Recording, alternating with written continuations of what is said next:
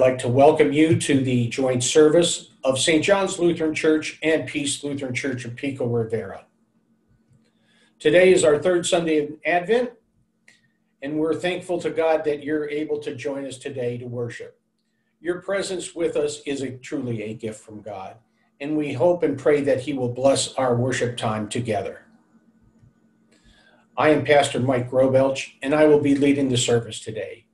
If you would like to receive copies of the bulletin and sermon prior to our service, please email us at peaceluthch@gmail.com or DM us on either of our Facebook pages, Peace Lutheran Church of Pico Rivera or St. John's Lutheran Church, North Long Beach. Please join in wherever you are on the responsive readings during the course of the service.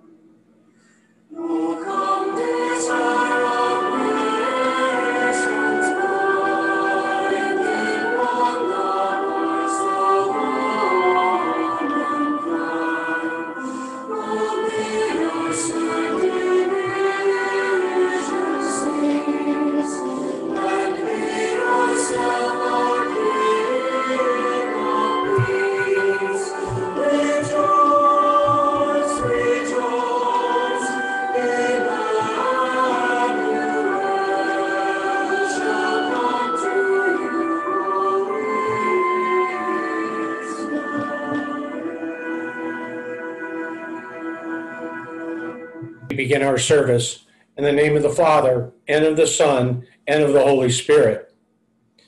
If we say we have no sin, we deceive ourselves, and the truth is not in us.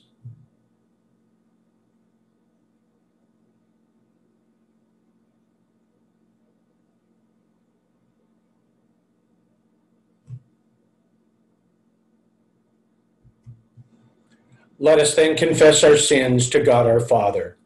Most merciful God, we confess that we are by nature sinful and unclean. We have sinned against you in thought, word, and deed, by what we have done and by what we have left undone. We have not loved you with our whole heart. We have not loved our neighbors as ourselves. We justly deserve your present and eternal punishment. For the sake of your Son, Jesus Christ, have mercy on us. Forgive us, renew us, and lead us, so that we may delight in your will and walk in your ways to the glory of your holy name. Amen. Almighty God, in his mercy, has given his Son to die for you, and for his sake forgives you all of your sins. As a called and ordained servant of Christ, and by his authority, I therefore declare unto you the forgiveness of all of your sins, in the name of the Father, and of the Son, and of the Holy Spirit.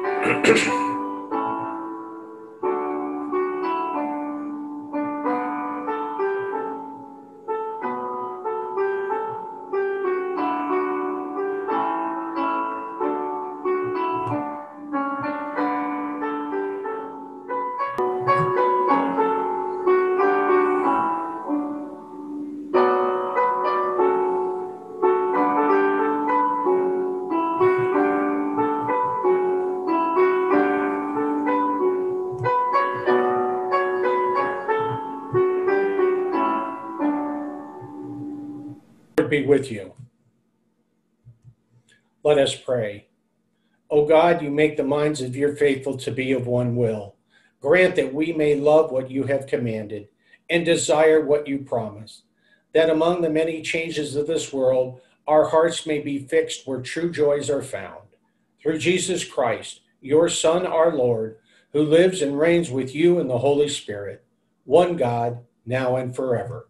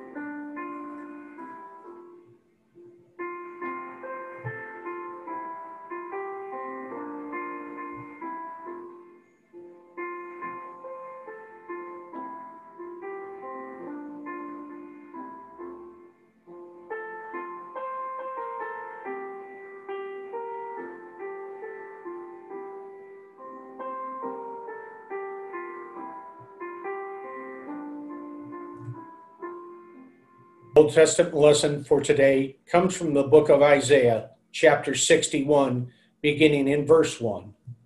The Spirit of the Lord is upon me, because the Lord has anointed me to bring good news to the poor. He has sent me to bind up the brokenhearted, to proclaim liberty to the captives, and the opening of the prison to those who are bound, to proclaim the year of the Lord's favor, and the day of vengeance of our God, to comfort all who mourn, to grant to those who mourn in Zion, to give them a beautiful headdress instead of ashes, the oil of gladness instead of mourning, the garment of praise instead of faint spirit. And they may be called oaks of righteousness, the planting of our Lord, that he may be glorified. They shall build up the ancient ruins. They shall rise up the former devastations. They shall repair the ruined cities, the devastations of many generations. For I, the Lord, love justice, hate robbery and wrong. I will faithfully give them their recompense and I will make them an everlasting covenant with them. Their offspring shall be known among the nations, and their descendants in the midst of peoples. All who see them shall acknowledge them, that they are the offspring the Lord has blessed. I will greatly rejoice in the Lord. My soul shall exult in my God, for he has clothed me with the garments of salvation. He has covered me with the robes of righteousness. As a bridegroom decks himself like a priest with a beautiful headdress, and as a bride adorns herself with her jewels. As for the earth brings forth its sprouts, and all the gardens cause what is sown in it to sprout up, so the Lord God will cause righteousness and praise to sprout up before all nations. This is the word of the Lord. This lesson for today comes from the book of First Thessalonians, chapter 5, beginning in verse 16. Rejoice always, pray without ceasing, give thanks in all circumstances, for this is the will of God in Christ Jesus for you. Do not quench the spirit, do not despise prophecies, but test everything. Hold fast to what is good. Abstain from every form of evil. Now may the God of peace himself sanctify you completely, and may your whole spirit and soul and body be kept blameless at the coming of our Lord Jesus Christ. He who calls you is faithful. He will surely do it. This is the word of the Lord.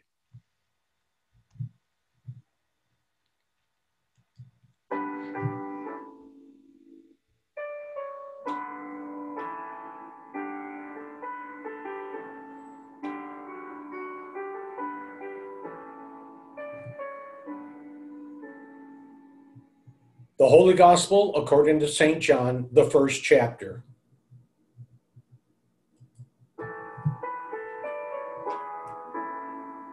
There was a man sent from God, whose name was John. He came as a witness, to bear witness about the light, that all might believe through him. He was not the light, but came to bear witness about the light. And this is the testimony of John. When the Jews sent priests and Levites from Jerusalem to ask him, "Who are you?" he confessed and did not deny, but confessed, "I am not the Christ."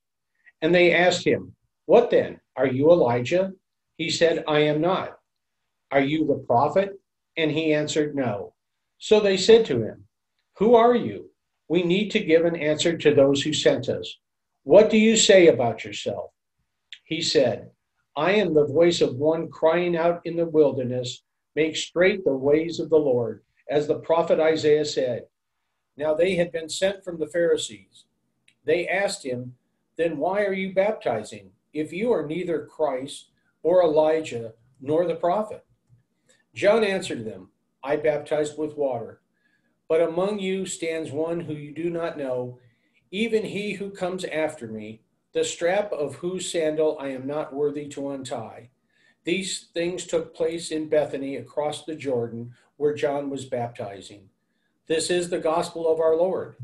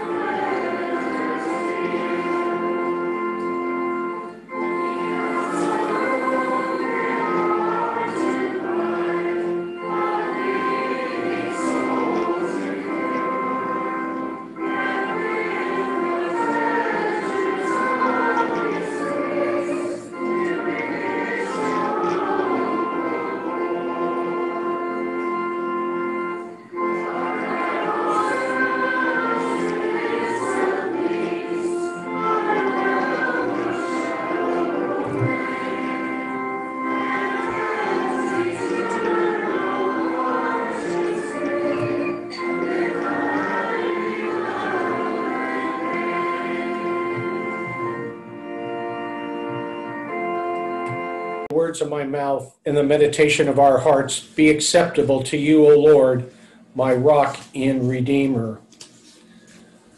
I don't know how many of you have ever watched one of those makeover shows on TV. My wife used to watch one, I think it was entitled What Not to Wear.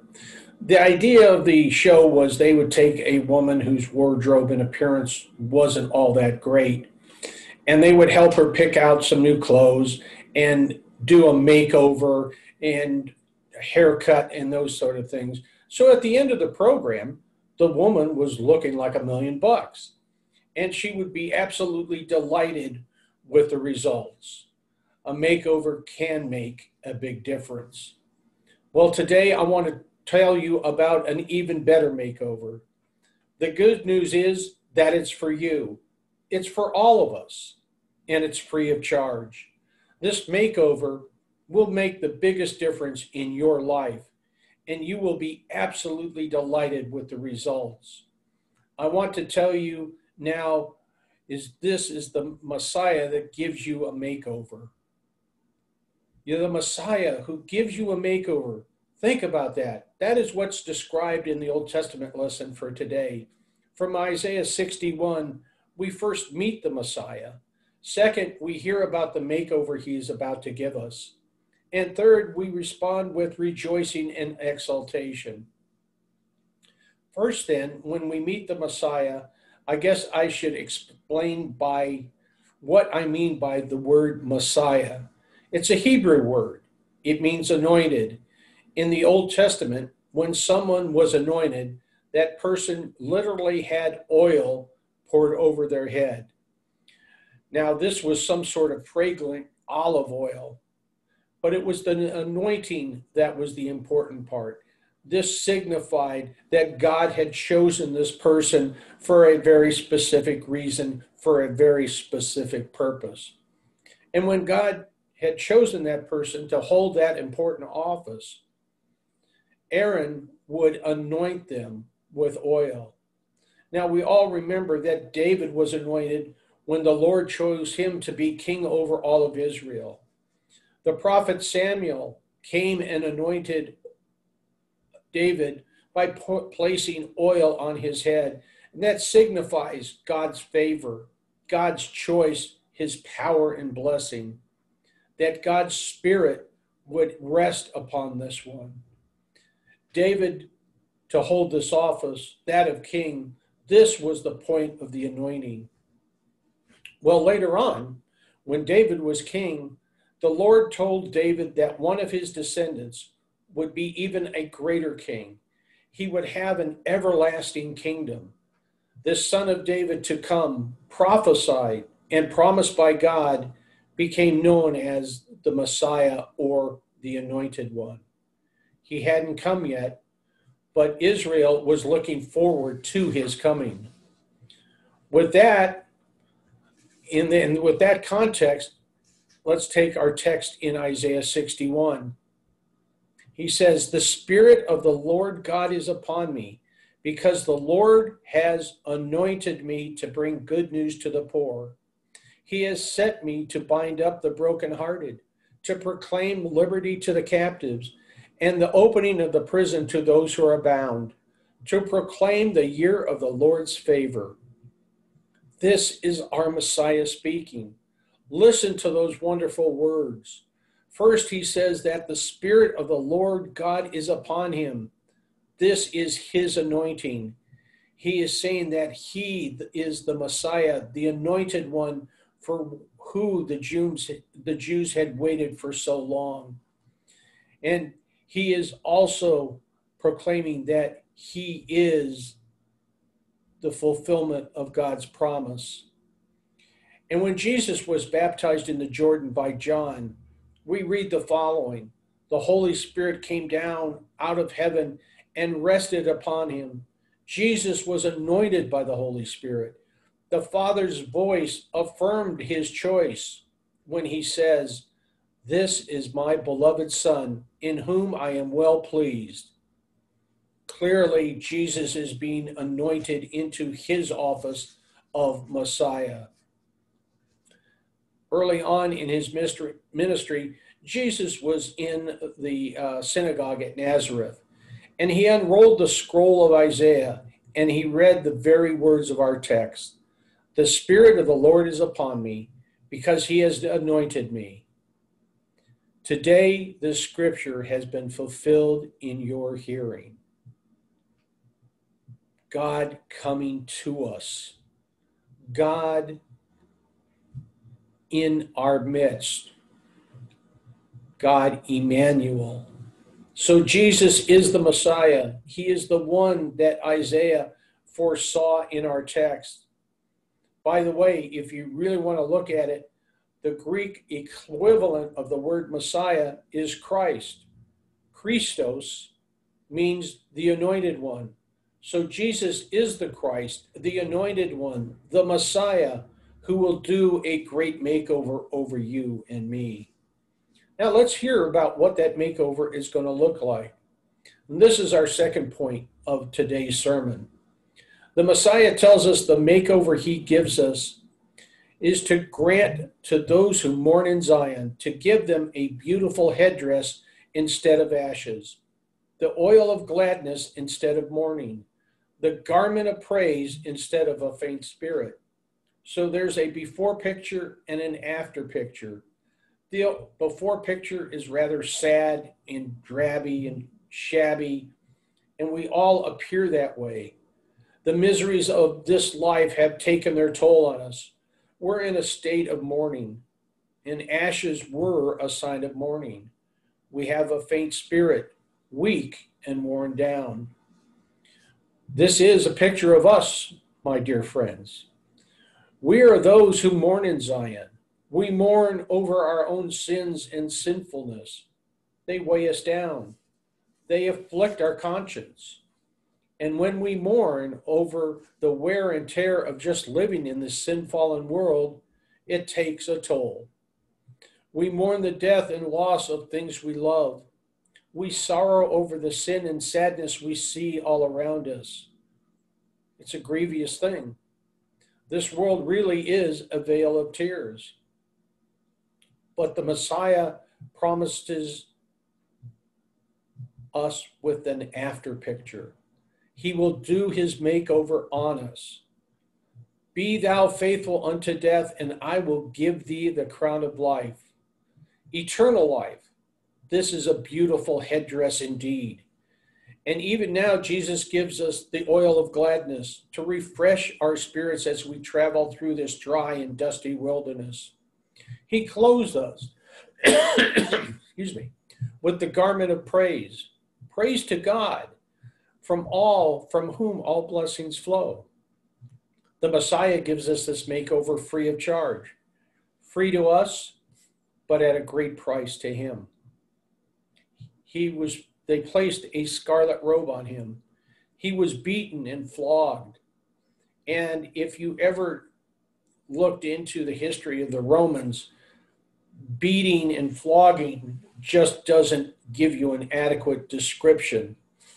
His back was torn up by a whip that had 8 cords, and in the 8 cords they had bits of bone and embedded in it, so they would tear the flesh as he was hit from it.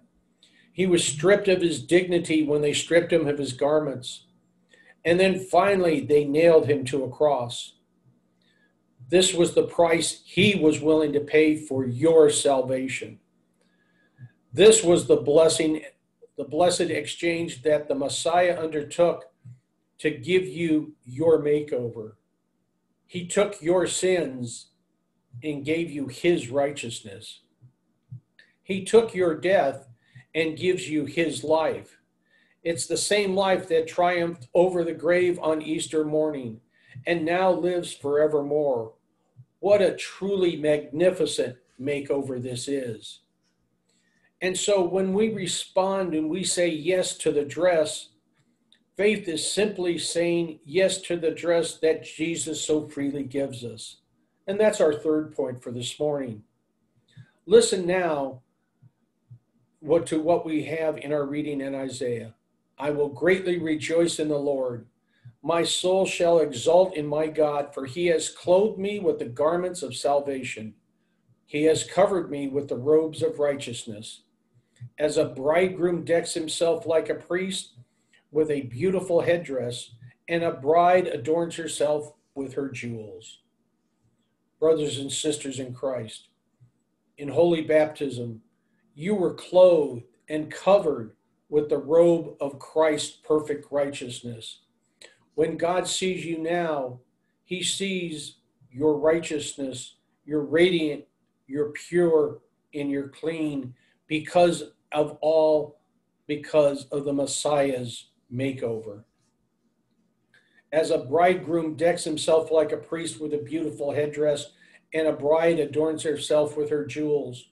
When people get married, they are usually dressed to the nines, to use an old phrase. The bridegroom is wearing some of his fanciest clothes. On his wedding day, he is really and truly a sharp-dressed man. And the bride? Whoa, radiant, resplendent, gorgeous, looking her loveliest. That's the kind of makeover Christ does for his church. The Apostle Paul puts it like this in Ephesians. Christ loved the church and gave himself up for her, that he might sanctify her, having cleansed her by the washing of water with the word, so that he might present the church to himself in splendor, without spot or wrinkle or any such thing, that she might be holy and without blemish. Christ has clothed you with the garments of salvation. This is our daily dress. Each new day we put on Christ and live as his holy people. It changes the way we live. It takes away all the old filthy clothes of sin and meanness and selfishness. And that's not what we wear. We put on our new garments of love and kindness, forgiveness and generosity, clothed with Christ, robed in baptismal newness of life. We live as God's holy people. The Messiah's makeover has this effect on you and me. And so as we rejoice for all of these reasons and more, we rejoice and exult, and we say with the prophet Isaiah, I will greatly rejoice in the Lord. My soul shall exult in my God. O bride of Christ, rejoice, exult, raise thy voice, rejoice greatly, O daughter of Zion. Shout aloud, O daughter of Jerusalem. Behold, your king is coming to you, righteousness and having salvation. The king is the Messiah, the anointed one, Jesus Christ, who is coming to us. He's coming at Christmas to do his big makeover job. He will come again on the last day when we will see with our eyes the glorious results of his mighty makeover. Until then, we will see with the eyes of faith, saying yes to the dress our Messiah gives us. When the Messiah gives you a makeover, it is truly something to rejoice in. May we all rejoice this Christmas season in what Christ gives us. In the name of the Father, Son, and Holy Spirit. Amen. Let us confess our common faith in the words of the Nicene Creed. We confess, I believe in one God, the Father Almighty, maker of heaven and earth, and of all things visible and invisible.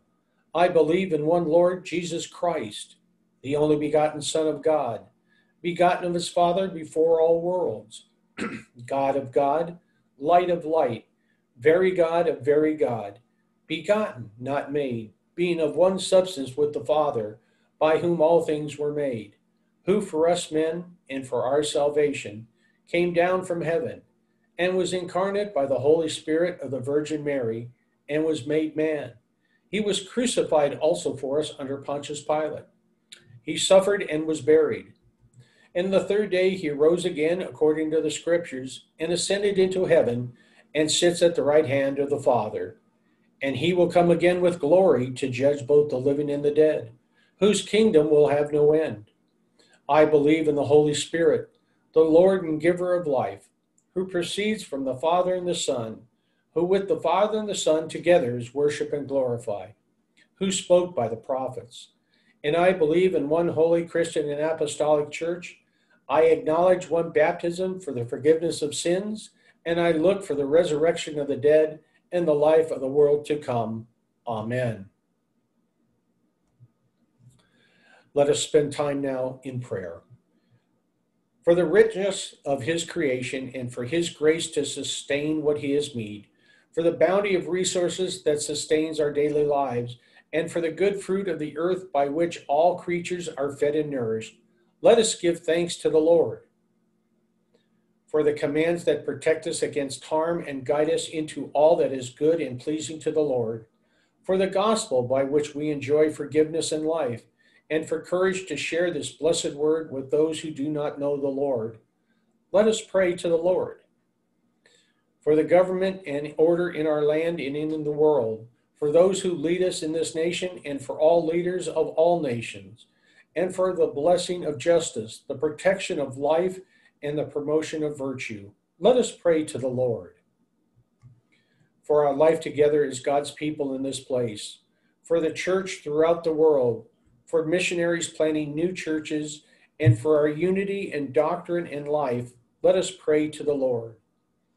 For those who suffer of illness of body and mind, for those who sorrow at the loss they love, for those near death, and we especially uphold Connie, who is suffering and is suffering weakness and would like her strength restored. Let us pray to the Lord.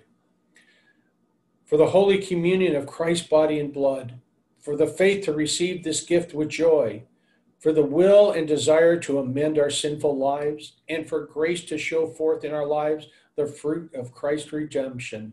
Let us pray to the Lord. For thankful hearts that we may not forget the poor and those in need, for generosity that we may supply from our abundance those in want, and for the tithes and offerings we bring in gratitude for all of God's gift. Well, let us pray to the Lord. For our vocations and occupations, for the gift of labor and the privilege of enjoying the fruits of that labor, and for the unemployed and underemployed, let us pray to the Lord. In faithful remembrance of the saints who went before us, for the grace to rejoice in the mercies that the Lord showed them in their lives, and for the promised day of reunion when the dead in Christ shall be raised, and we shall join them in everlasting light and life. Let us give thanks to the Lord. In all things, O Lord, grant to us grace, not to think more highly of ourselves than we ought, but to honor you above all things and to love our neighbors as ourselves. On our own, we have nothing that will endure, but you have granted to us all things in Christ and the life that does not end. Hear your people for the sake of and in the name of our Lord, Jesus Christ, in whom, with whom, and through whom all honor and glory is yours, Almighty Father, with the Holy Spirit, one God, now and forever. And God's people said, Amen. Lord, remember us in your kingdom as you teach us to pray. Our Father, who art in heaven, hallowed be thy name. Thy kingdom come, thy will be done, on earth as it is in heaven. Give us this day our daily bread, and forgive us our trespasses, as we forgive those who trespass against us. And lead us not into temptation, but deliver us from evil. For thine is the kingdom, and the power, and the glory, forever and ever. Amen. The peace of the Lord be with you. The Lord bless you and keep you. The Lord make his face shine upon you and be gracious to you. The Lord look upon you with his favor and give you peace.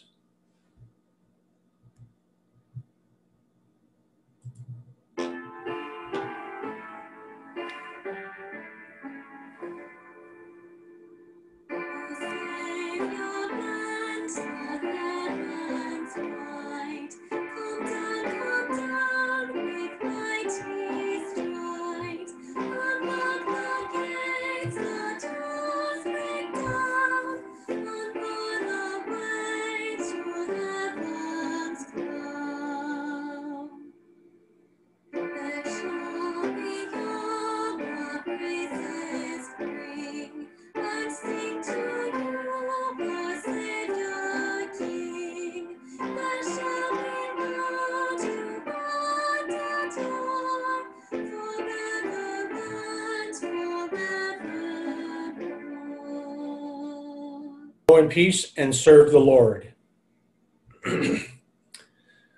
As always, there are a number of people involved in the production of this work, and especially our ASL interpreter, Maria Coronado. Many thanks to her. And our director of music this week at St. John Lutheran Church, Rory Selden, who provided our music. If you would like to join us for an in-person worship service at Peace Lutheran Church, we have two services, one at 9 a.m., the second at 11. The 11 o'clock service is in Spanish. At St. John, we meet at 12:30 p.m., and we invite you to join us at one of these two places. May God's perfect peace be with you this week and always. And as a note, to help us share the word, please hit like, subscribe, and share this video. Thank you.